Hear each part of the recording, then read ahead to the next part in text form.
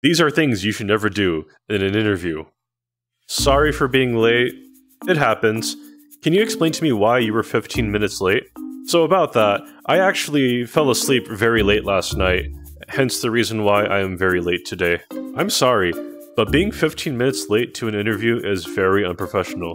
Plus, you're not even dressed properly for an interview. My apologies, boss, but I think dressing up for an interview is extremely overrated these days. Alright, I'm gonna go ahead and start off by asking some questions, just to get to know you a little bit better and of course making sure that this is the right job for you. So my first question is, what are your strengths and weaknesses? Yo, that's easy. My biggest strengths are watching TV, eating potato chips, and sitting on the couch. And my weaknesses is getting my job done and doing my job right. Okay? So the next question I want to ask is, where do you see yourself in 5 years with this company? Yeah, in 5 years, I see myself becoming the CEO of this company.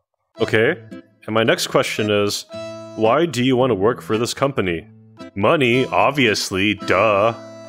Alright, and my next question is, what motivates you? What motivates me? Let's see. Being able to have a nice house, being able to have a nice expensive car, and being able to dine out at 5-star restaurants. And for my last question, why should we hire you? You should hire me because one day I will run this place and you will be out of here. Alright, thank you so much for the interview. We will call you back within a week to let you know if you got the position. Alright, thanks for the interview, bruh.